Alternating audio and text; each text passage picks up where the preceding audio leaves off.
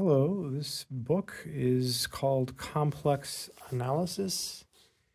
It's part of the International Series in Pure and Applied Mathematics. And it's by Alfors, McGraw-Hill.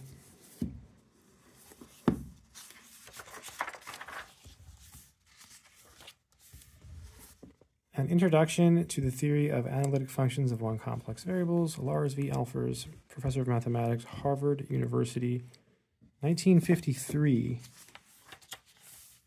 It's the memory of Ernst Lindelof. Let's see what it says here. In American universities, a course covering roughly the material in this book is ordinarily given in the first graduate year.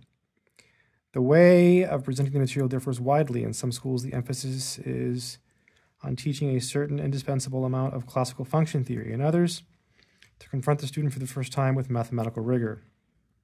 At Harvard, for instance, the course is also traditionally used to review advanced calculus with complete rigor in view. Nice.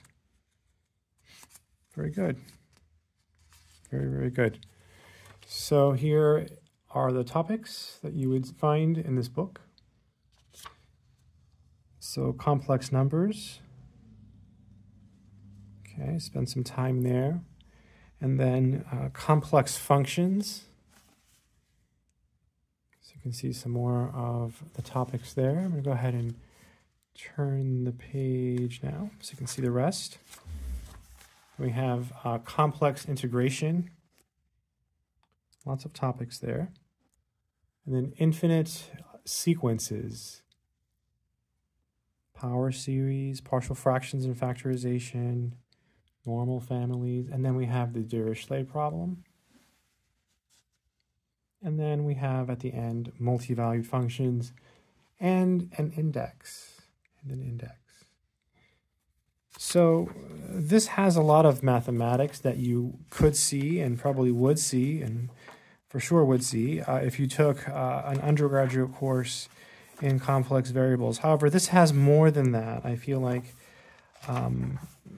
this is pretty rigorous. This has a lot in it that you might not see in a course. I mean, it's got a lot of topics, right? You normally wouldn't cover everything in an undergraduate course. You know, you would definitely do, a lot of the stuff here at the beginning in Chapter 2 on complex functions, definitely the stuff in Chapter 1, and then some stuff in Chapter 3, some stuff in Chapter 4 on infinite sequences, and you probably would do maybe just a few things here in Chapter 5 and 6, maybe nothing at all, actually.